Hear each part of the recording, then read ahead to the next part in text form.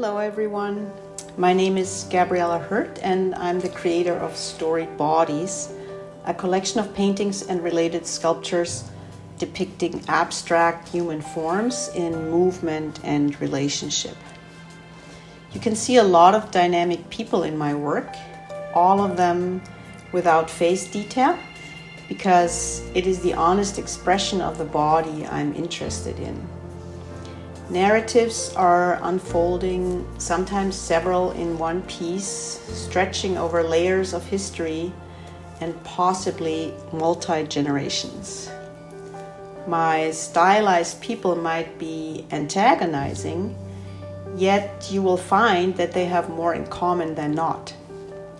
This is expressed in the similar fabric they're made of, the limited colors, the dark marks, the line work. Just like we are all akin in our humanity. You might say there's a lack of skin in my figures, laying bare the vulnerability and woundedness of victim and perpetrator alike.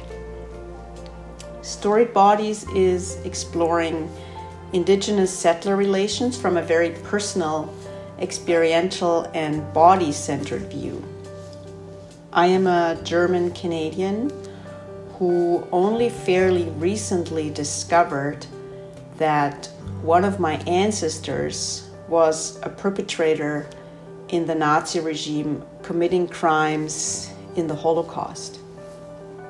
This finding sparked an ongoing exploration in my art, leading me to wanting to unpack my own biases and ignorance, in particular transform my identity as a white settler living on stolen land here in Canada.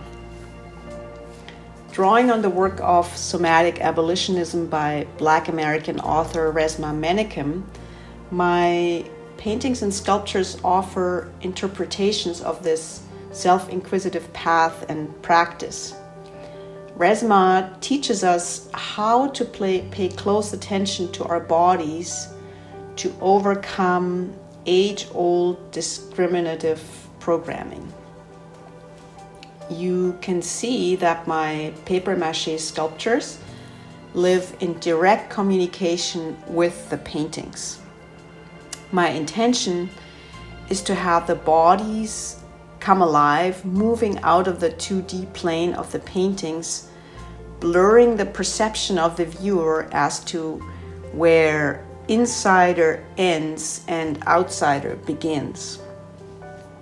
The question I'm interested in is, how do stereotypes rooted in the cultural learning each of us grew up with inform our ability to connect to each other? With this series, I want to invite us to get curious about unconscious memory, how it manifests in our body and drives our reactions to others.